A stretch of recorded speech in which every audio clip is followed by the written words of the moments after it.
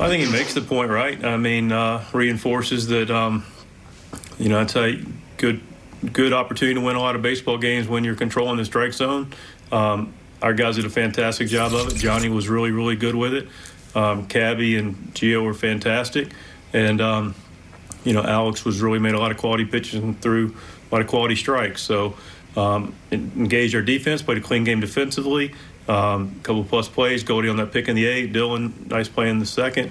Just a really nice ball game, and it feeds off your pitching, and of course the offense did their part as well.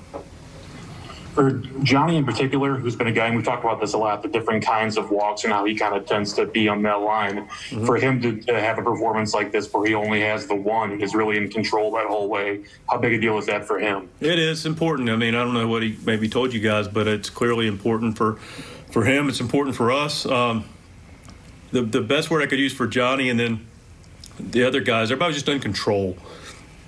Just in control of what they were doing, not trying to do too much, just letting their pitches work, looking to execute pitch-to-pitch focus, and it was an outstanding quality result. Rick Hummel, St. Louis Post-Dispatch. On a night of firsts for Sosa, is it possible that tomorrow night will be the first time he will have started back-to-back games? Yes. The Cardinals. I don't remember the Johnny Carson scale where they did, the Great Carnac. Yeah, I don't think we need that. Yeah, thanks, Jeff. I don't think we need to be Great Carnac to figure that one out. He did a nice job, earned another start. Was Gant about ready to come out anyway?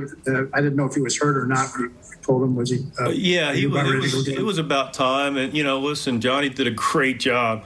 And then that third time through hadn't been as favorable to him.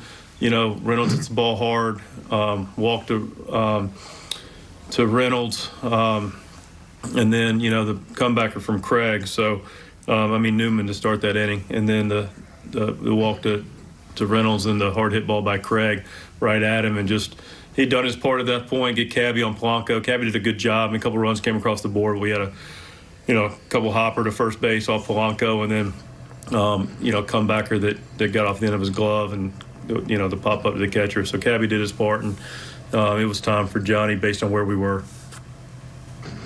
And does it seem like Arenado homers every night because he does? Yeah, I think that's great. I think that should be a new policy.